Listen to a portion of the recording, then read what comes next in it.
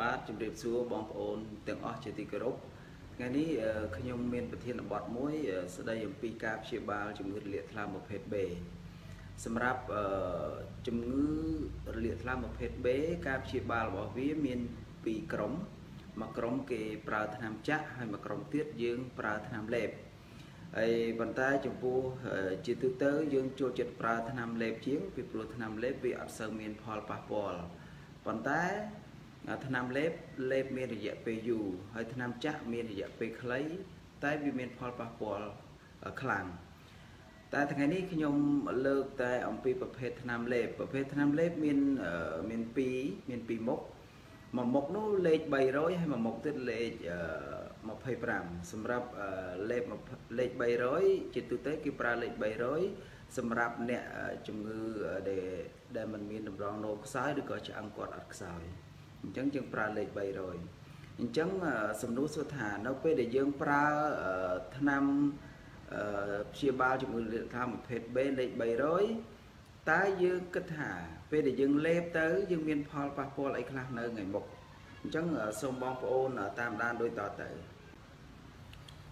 សំណួរសួរថាតើយើងព្យាបាលថ្នាំគ្រាប់ទៅលើជំងឺរលាកថ្លើមប្រភេទ B លេខ300មានផលវិបាកអីខ្លះទៅថ្ងៃមុខចម្លើយមានដូចតទៅ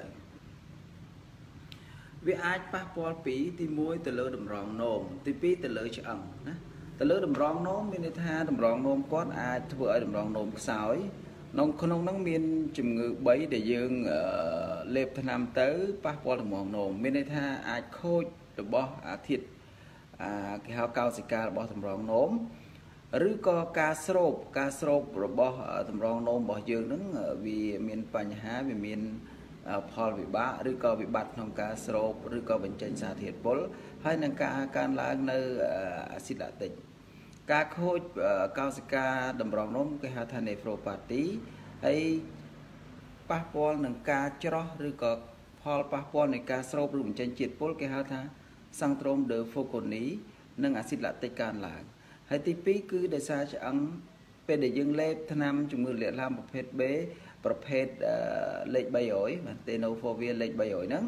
អាហ្នឹងអាចធ្វើឲ្យឆ្អឹងយើងខ្សោយឬកំហាប់ឆ្អឹងខ្សោយដូច្នេះដើម្បីកុំឲ្យមានបញ្ហាដែលចោទថានៅពេលដែលយើងលេបថ្នាំថ្លើមប្រភេទ B លេខ300ទៅប៉ះពាល់តម្រងនោមចាំបាច់យើងត្រូវមើលមុខងារតម្រងនោមមុននឹងលេបថ្នាំ